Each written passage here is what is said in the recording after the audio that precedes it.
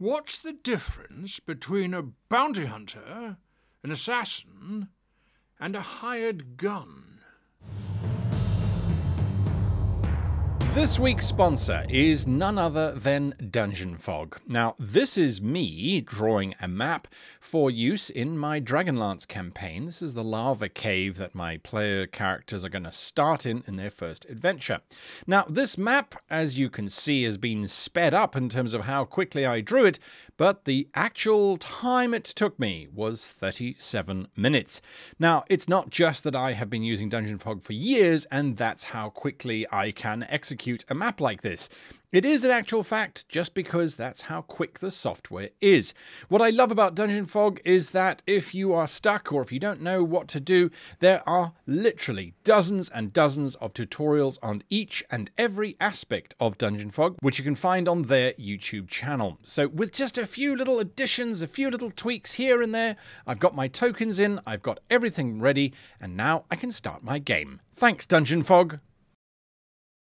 Hello and welcome to this week's episode of How to Be a Great GM. My name is Guy and today we're looking at how to enhance your encounters by looking at the motives of those individuals that are participating in the encounters. And we're talking both social and combat encounters.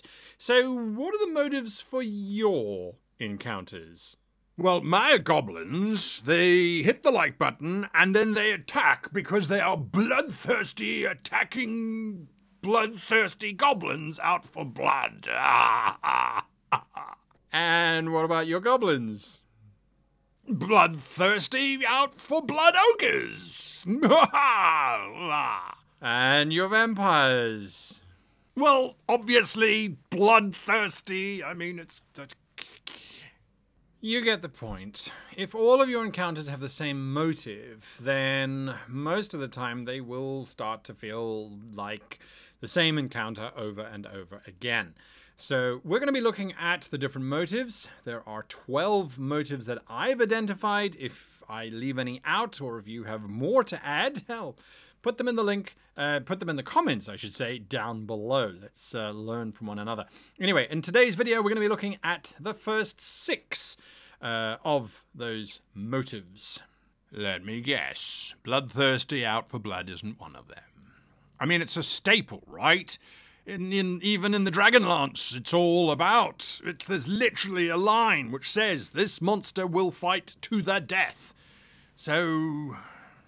You're sadly correct. A lot of adventure modules say fight to the death, bloodthirsty, and that's why oftentimes these encounters feel very much the same.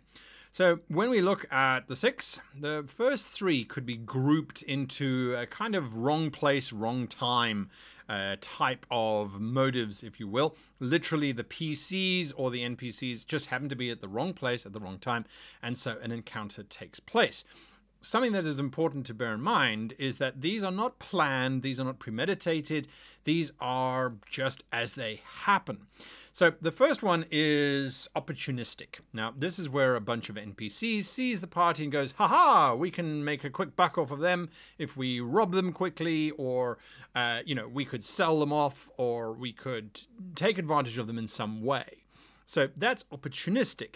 The whole goal is just to make a quick turnaround on engaging with the PCs. The second one is mistaken identity. The NPCs or the PCs go, ha! Avast, you are the son of a cur and shall be suitably thwarted or attacked or arrested. Or, in other words, someone has mistaken someone as someone that they're not, and so the encounter then engages. And then the last one is the incidental, which is, think of like a big battle that's busy happening.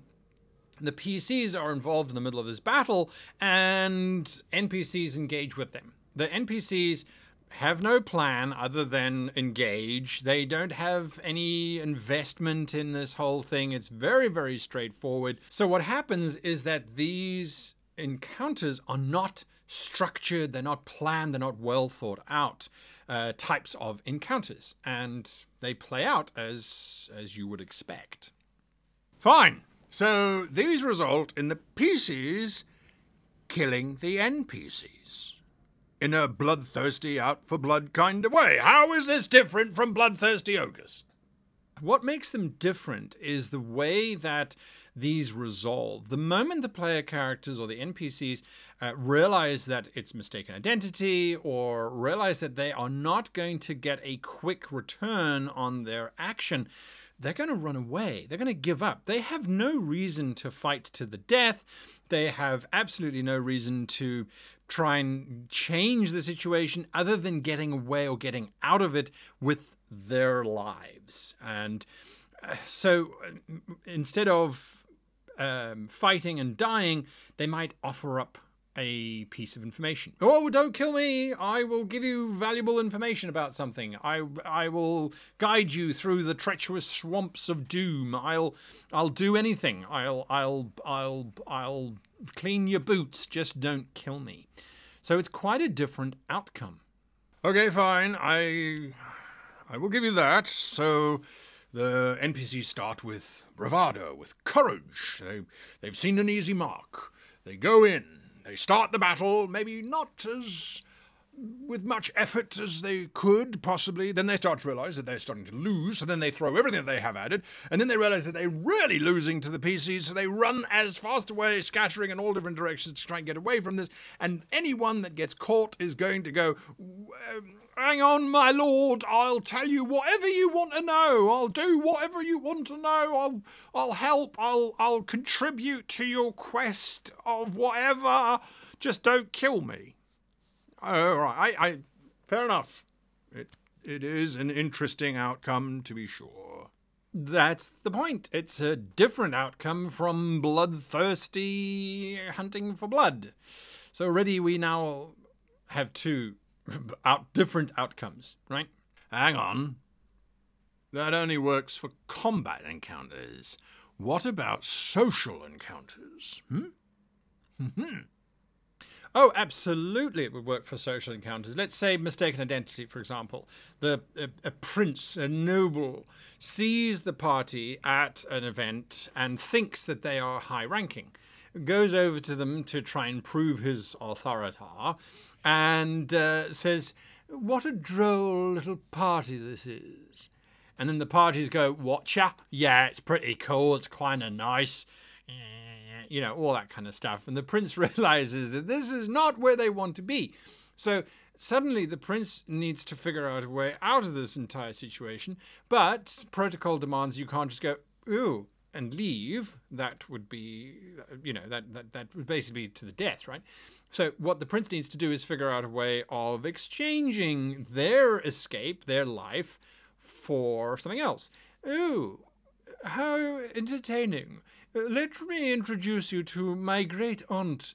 She's very deaf, but I'm sure you'll have a great conversation with her. She's just over here. And so they then introduce and pass off the PCs. As a result, the PCs gain some additional information from Aunt Agatha, who doesn't care about the royal line, or she lets slip that the prince is actually poisoning the king. You know, all those kinds of wonderful things. Such a different kind of outcome just because of looking at the motives. Right, fair. Yes. You said 6. We've only had 3. What are the other 3? So, the next 3, or the last 3 for today's video, are contractual motives. So, this is where the NPCs have been hired for a specific purpose. So that's literally the first category, is the hired category. A bunch of thugs are hired to go beat up the characters, beat up the PCs. They'll beat up the PCs.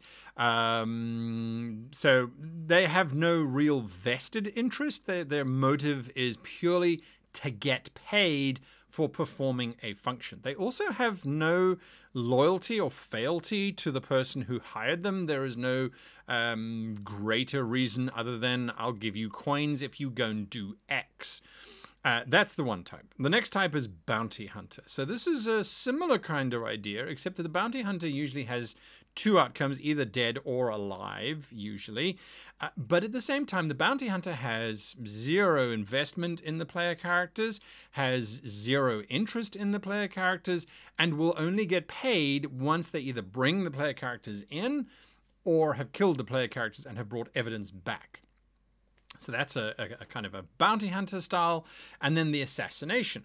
Now, the assassination is different from bounty hunter. Bounty hunter, if they have to bring back the character dead, their whole goal is just to kill the character. But there is still a personal involvement. The bounty hunter has to collect the pieces. Whereas with an assassination, the assassin, I should say, has been hired very specifically to eliminate a target. They don't have to bring back evidence. They don't have to do anything of the kind. They simply have to kill the target. So they can do that at range. So the bounty hunter still has to get up close and personal. The hired thugs usually have to get up close and personal. They have to engage, whereas the assassin is very, very different. So their motives and the way in which they're going to go about putting together their plan of action is going to be significantly different. Hang on. What's the difference between a bounty and an assassination? You're paid to go get the thing or make it dead, right? Well, basically, the difference between a bounty hunter and an assassin, as I mentioned earlier, for those of you that were listening, the investment is slightly different. Where the bounty hunter, if they get their quarry, they get paid. If they don't get their quarry, they don't really lose anything, right? They do run the risk of losing their life. So again, I would advocate that they would rather run away than do anything else. But that's about it. For an assassin, the assassin is hired based on their success rate, right? The bounty hunter is as well, but bounty doesn't get the bounty. Well, no skin lost. The assassin is trying to kill someone. They are going in with deadly intent, and oftentimes that will result in revenge. The player characters realize the assassin was trying to kill them, and so they will try and kill the assassin. There's very few party that'll go, oh no, it's all right. Yeah, you missed. Yeah, look, just an inch, but you still missed. Oh, naughty. The party are not going to, they won't forgive the assassin. So the assassin has a much higher stake, which means that the assassin might linger a little bit longer than a bounty hunter who doesn't have as high a stake. Clear? All right, I can see how all of this would make it different, but surely then all of your encounters now are the NPCs giving up and running away. How is that really different from bloodthirsty out for blood? I mean, it's still all just the same outcome. It's just a different outcome that's being all the same. Well, not really. Bloodthirsty encounters to the death result in dead ends, whereas where your NPCs are now surrendering to the party to preserve their own lives and offering up options for the party to now pursue, the bounty hunter who won't fight to the death and who says, I am not your enemy. I was hired. There's a bounty on your head. The man who put the bounty on your head lives over there. I can show you the back door. Let me go free. Suddenly your adventure now moves forward. Your player characters have got direction. They've got a sense of focus. They have some additional information which they fought for, so it'll be valuable information to them. So there is so much more benefit to having the NPCs surrender or try and get away and then surrender, as opposed to just fighting to the death. So that hopefully will answer your question. Yes, all right, I can see that. I can see that. Okay. So how do I know which one to use?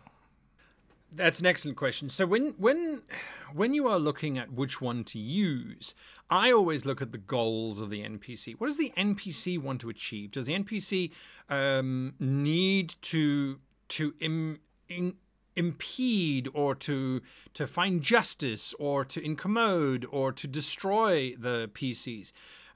Do they need to remove them from society? So it's an assassination type of motive. So look at what the goal is of the NPC and then try and look at the motives, the list of motives, and go, well, that one allows me to achieve that more effectively than that one, for example. And the other three are... Yeah, so the wrong place, the wrong time, mistaken identity, that kind of stuff. Those are pace setters. So your party's in a forest and they are arguing about which way to go because they all want to go in different directions. Throw in a bunch of goblins. Bloodthirsty? Yeah, sure. Okay, bloodthirsty goblins. But they're opportunistic goblins. They see the party arguing, they think they can get in and get out quite quickly.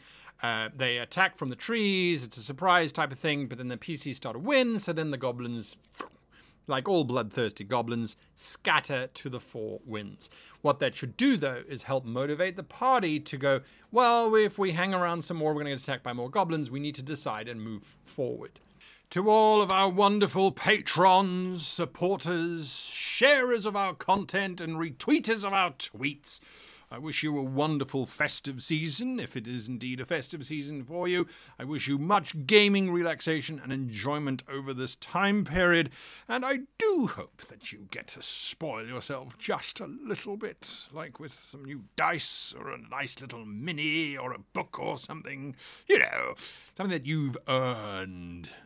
Anyway, until next week, happy gaming!